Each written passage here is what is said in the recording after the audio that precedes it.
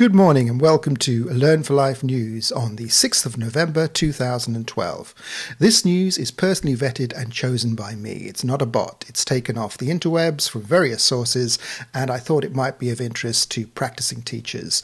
The idea behind the whole news broadcast in the mornings is that practicing teachers who may be in their classroom listening to this podcast may have a little time, just a couple of minutes for reflection, and they will be able to come back later and link to all the different resources that are online. The resources online are a video, an audio podcast, Licorice booklet, and a link bunch. So don't worry if you've missed a resource and you want to go back. Just go to Learn for Life, L for L, that's number 4, l.co.uk for the various broadcasts, and you can hear the audio or pick up the resources or the link bunch from there. We'll also be twittering out every morning, and you'll be able to get and see these resources in different areas. Right, the first bunch of resources that might be of use to people, and these are specific things that you might find of interest in your classroom. The first one is about iPads. The first three items. iPad TeachMeet. If you don't know what a TeachMeet is, go along to your favorite search engine and put in one word, TeachMeet, and you'll see what that is. Basically, it's a social gathering in the evening of teachers to share resources in a physical space. A lot of people use Twitter to talk about ideas and then meet up. This one is run by Anthony Evans, Skinny Boy Evans, at Skinny Boy Evans, and this is going to be at the St Aidan's Primary School, Redbridge, northeast London, and it's on the 8th of November, 2 days' time, Thursday the 8th of November, from 7 till 10. And the hashtag, which you will find on Twitter, and if you don't know what that is, ask someone. The hashtag is TMiPad. Go along, look up the TeachMeet page. All the links will be at the end of the broadcast. So, go along, learn about certain people talking about their different uses of iPads. Mary Farmer will be there talking about something encouraging, inspiring and motivating to do with EBD. And a number of other people showing exemplars of use of iPads in their classroom. Okay, the second resource for iPads is Joe Badge's article over at the Rising Stars sites, which is risingstars-uk.com.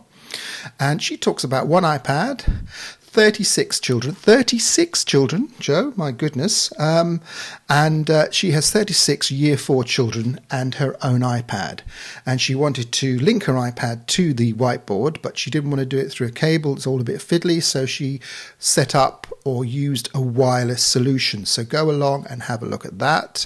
It's a really interesting resource. Third iPad resource this morning that you might find of interest is the BCS, the British Computer Society Chartered Institute for IT, and they've got an app. Hasn't everyone got an app?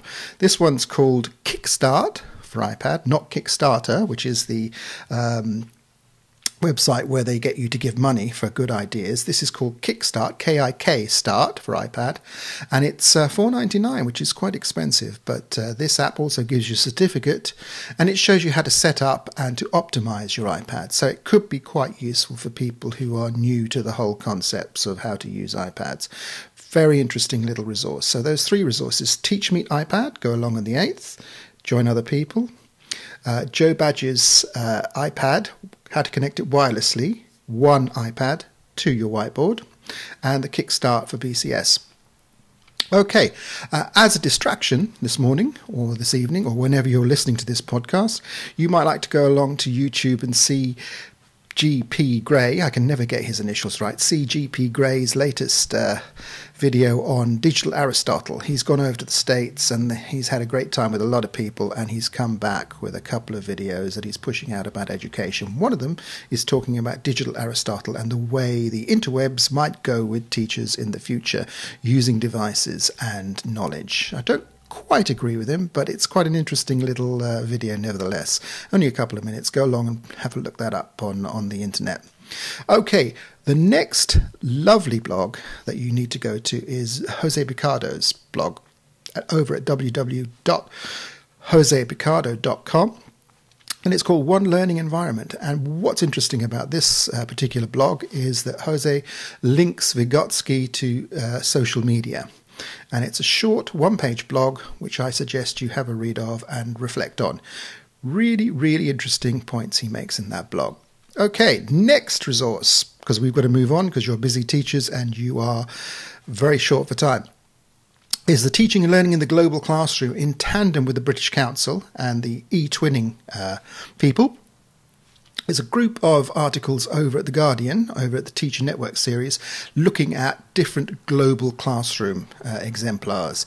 So the role of technology in the global classroom, exploring other countries and cultures, school exchange story, why global awareness matters, why I became a teacher to help ask critical questions about the world, global awareness in schools live chat.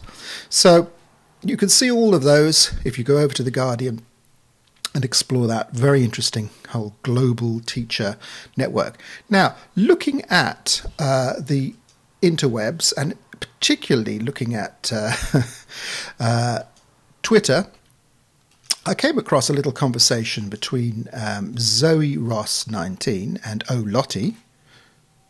And they were talking about a very interesting idea that O Lottie had to do with taking Evernote, which is that app on your phone or iPad or whatever, and using it to get evidence for the new teaching standards in schools. And as they were talking about that, up came @TeachingSci and gave them an exemplar blog of collecting evidence using Google Docs and Evernote, how to build up a CPD record, which you could share with others, and how to do it. Very basic way of capturing all the things you've done and the evidence for it. As @TeachingSci, which is Ian H., I don't know his real name, has said, you need a master's level process for this, and teachers are pulling this stuff together in terms of using technologies. So that could be very useful for anyone who's an NQT or Teach First or whatever. Go along and have a look at that. Right, all these links are on the Learn for Life site, which is http://l4, that's number 4, l.co.uk. Everything is in a link bunch in a Liquorize page, so if you click on it you'll get all the links coming up. Now, to end with, to give you a little bit of inspiration and a bit of a morale boost, maybe or maybe not, this spot is usually devoted to Michael Gove, our beloved leader, and some of the things he might not have got entirely right. This one is an article actually in The Independent talking about the lack of morale at the DFE itself. People aren't particularly happy about what's going on there and the policies. What is quite interesting is they did a poll among the staff, and 4 out of 5 civil servants in the department didn't believe changes were introduced for the better. So I will leave you with that thought and how our beloved leader is actually influencing his own Department of Civil Servants, and let you get on with your day. Hope you've enjoyed this news, and please listen again. Don't forget to tune in to us on a daily basis from next week. Bye now.